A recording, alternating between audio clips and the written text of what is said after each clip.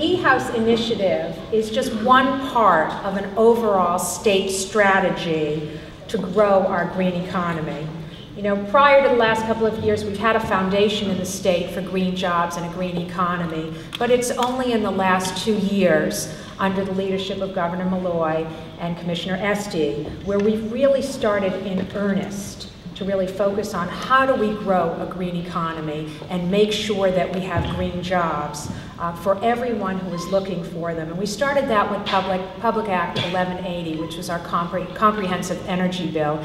And what we did with that was we focused on aligning industry with workforce, with education, and with government, so that all the things we are doing all move in the same direction towards creating a stable and growing green economy. And it's bearing fruit. Just recently, Connecticut was ranked 5th in the nation for green job growth during 2012.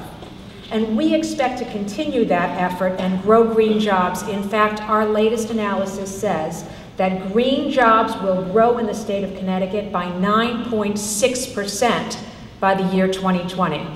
That means for each of you here who are doing work in this area and planning on working in the green economy, there will be a job for you, and that's what we're working on. We want to make sure that there are good, sustainable jobs out there for you while we work together to make sure that we have a cleaner, greener environment. So you, our students, you are our future, and we know that you will be at the forefront as we build on this solid foundation and we expand into this new era of green jobs. Green technology has been on the uprising for quite some time now, with 21st century advancements such as more efficient panels and cost-effective ways to create and install them.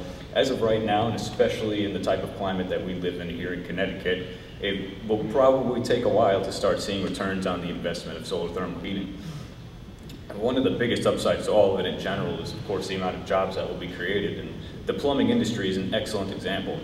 Although there may not be many diverse jobs for us plumbers, the fact that it's a brand new trade, coupled with the attention that solar energy has been catching, means employment opportunities will be on the uprise for quite a few years to come. It'd probably be exponential simply because of the fact that green technology is not just some fad, it's imperative.